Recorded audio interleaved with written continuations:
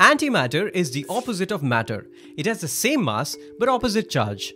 One theory about why antimatter exists was developed by John Wheeler and Nobel laureate Richard Feynman based on the idea that physical systems are time reversible.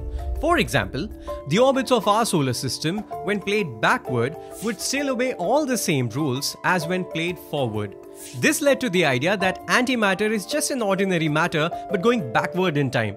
That would explain why antiparticles have an opposite charge.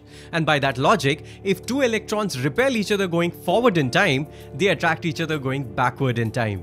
That explains why matter and antimatter annihilate.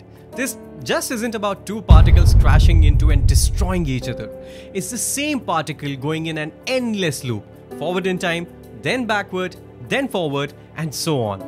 Although the accuracy of this theory is still up for debate.